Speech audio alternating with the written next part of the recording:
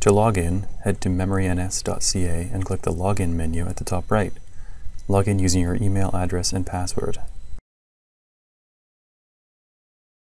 Once logged in, the Login menu should be replaced with a User menu, and additional icons should be visible in the header bar. If this is your first time logging in, you should change your password. Like any computer password, it's a good idea to change yours periodically. To change your password, click on the User menu and go to your user profile.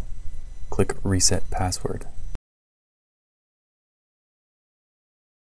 Use a combination of upper and lowercase letters, numbers, and special characters. The green bar indicates the strength of your password.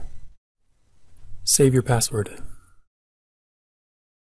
Users will generally have one of two types of roles, contributor or editor.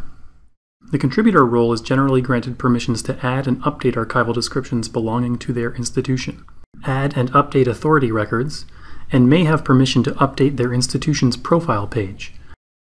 When contributors create or update archival descriptions, they are placed in draft mode pending review of an editor. Even previously published descriptions, if updated by a contributor, will revert to draft mode pending review of an editor. Descriptions in draft mode are not accessible to the general public.